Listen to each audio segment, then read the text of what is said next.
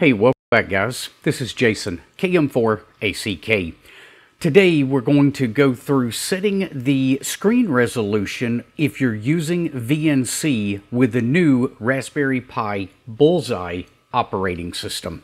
So let me show you what we did in the past to get this working.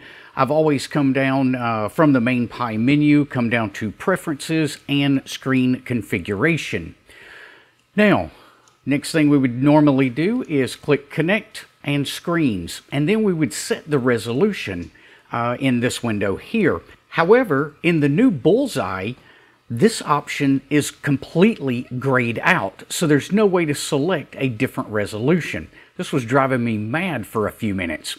Well, it turns out they've moved it on us. So we come up to the Pi menu again. This time we come down to Preferences and Raspberry Pi Configuration.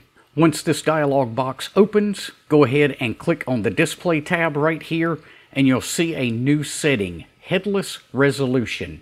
And you can simply set your resolution in this window here, or in this dialog box here. Once you change it and you click OK, it will ask you to reboot. You do have to reboot in order for everything to take effect. So, a short video today, but I wanted to get this out there because I know this is going to trip up more people than just myself. If you found this helpful, give us a thumbs up.